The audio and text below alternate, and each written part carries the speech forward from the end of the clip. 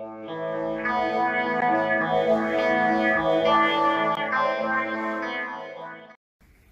hi to everyone, my name is Tom, welcome to Tom Franklin Art. Today I'm going to show you my gallery that's in my hallway in my house, and I'm going to show you a few pieces. I was asked by a group on Facebook to, put out a video showing my gallery pieces, and yeah, hope you enjoy. Stick around. So we start off with some pieces that I painted a bit earlier.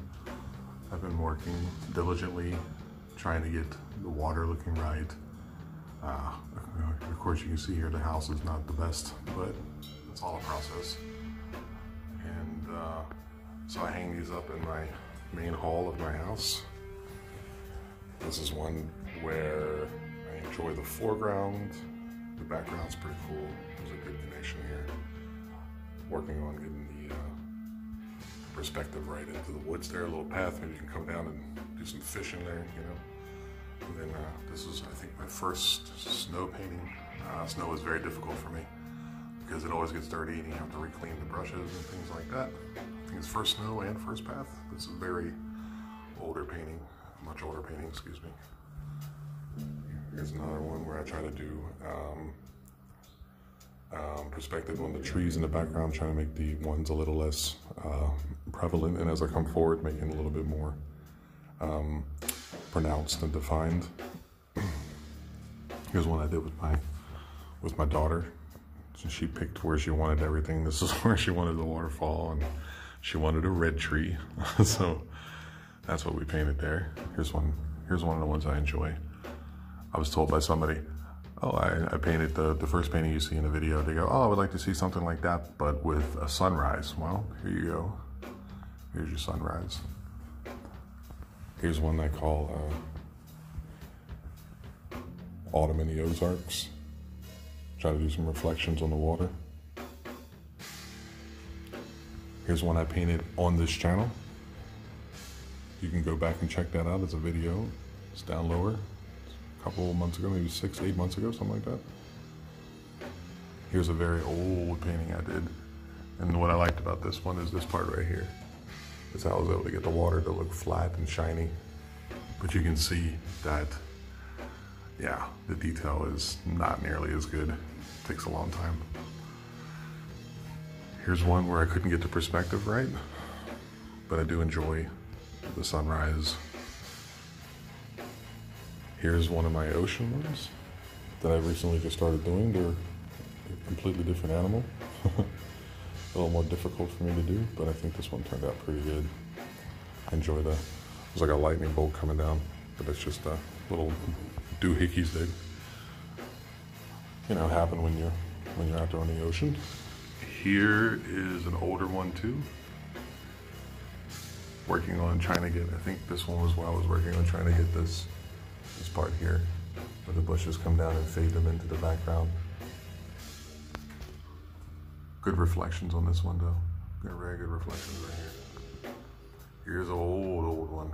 Oh, but you can see at least in the front the bushes look pretty good. The trees, I don't know if any tree grows quite like that. Just kind of, maybe there's a windstorm to knock it down. I don't know, use your imagination. Here's also a different style I was trying to do, where I was trying to make the leaves. I also put like my first animal in this one. There's a bird, as you can see. There's another bird. There's another tree, there's a lake, a little fence going on here. Maybe eventually I get good enough I can put myself in some buildings in there, maybe a farm building. Here's another ocean one. I think this one's called Sailor something or other. Sailor Sunrise, maybe? I really like this one. This is also one of those black gesso paintings, just like this one, which is not so good, in my opinion, but who knows, maybe you like it. Speaks to you, speaks to you. This is also a black gesso painting, and then you put your translucent color on there, and you paint on top of it. This is a really nice one, I like this one a lot. Little path, taking a walk in the woods. Down here we have my daughter's painting. She paints when I paint, so she enjoys painting too. Here's one where I was trying to screw myself over, I guess you would say, trying to make it more difficult on myself to try to put this mountaintop here and try to make it, since it's such a long painting, to try to make it seem far away as possible as you come forward. Just step back, maybe you can see it a little better. Got some good reflections there at the bottom. Here's one where I was trying to do some different type of clouds. This may be like a volcano's erupting back there. Here's a real old one too. This is also a style of gesso with a blue sky in it. So I try to paint the gesso on top and then put the, so it's like a mix of the two different styles put together. Here's another one of my daughter's paintings. She was maybe 2. Here's one where I was able to get the sky to go into perspective. Get the water, a little bit of reflections there. Pretty, I like those clouds. Here's an earlier one. As we go up, you'll see some of the earlier ones.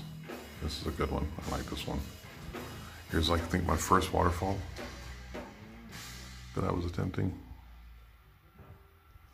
Here's one my wife did when she said, I want to try a little bit. And that's why her initials are dead smack in the middle.